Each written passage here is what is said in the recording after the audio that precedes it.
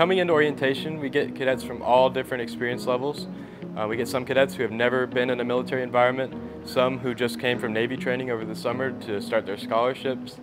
When you come for orientation, we're going to figure out your paperwork first, and then you're going to get your tailor shop fitting. In the tailor shop, we're going to measure you, your neck size, different things like that. Your initial issue consists of your low quarters and then your boots. And then we also have the OCP camo uniform, which is the Army regulation and Air Force uniform of today. And that consists of pants, a blouse, and then your OCP cover.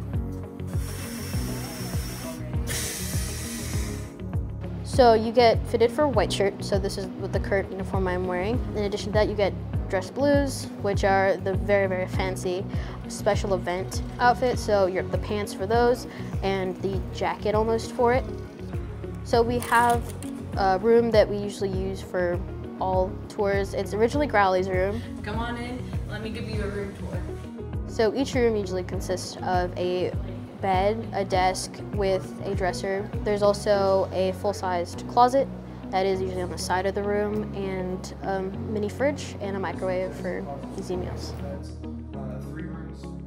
My biggest takeaway, and the thing I tell every single cadet that I interact with at orientation, is to keep in mind, we are here to train you and to help you improve. That's our job, that's our goal. Take it in. Don't just stand by in the corner and let it all happen around you. My advice for the parents, I will say, is do not worry.